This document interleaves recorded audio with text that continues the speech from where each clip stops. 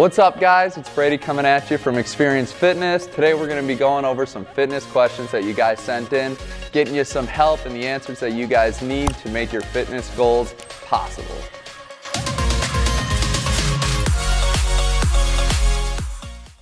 Do men and women store fat differently? Yes, they do, and this is largely attributed due to the two different hormones that are released, where men release testosterone and women release estrogen. There was also a study recently conducted in 2019 that took a mass of 360,000 people and looked at the differences between fat storage of men and women. And what they found was women actually have active sex genes that causes fat to be pushed away from the midsection and stored more in the legs and the hips, which we generally see in women.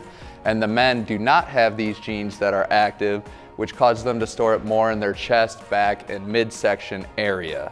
Because of this, men tend to store more fat as visceral fat, which is the fat that can be found around the organs, and women are going to store fat more so as subcutaneous fat, which is fat around the skin, which provides that kind of dimply effect we see, or what people call cellulite. Furthermore, because men do store more visceral fat, they are at a greater increase for cardiovascular disease and other diseases caused by an increase in cholesterol or fatty tissue.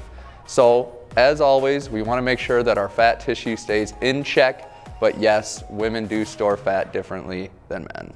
Alright guys, that's all we got. Thanks for watching. If you did find this video helpful, be sure to hit that like button, share it with your friends, and subscribe for more content and information as well. If you have any other questions or want some things answered, feel free to leave a comment down below.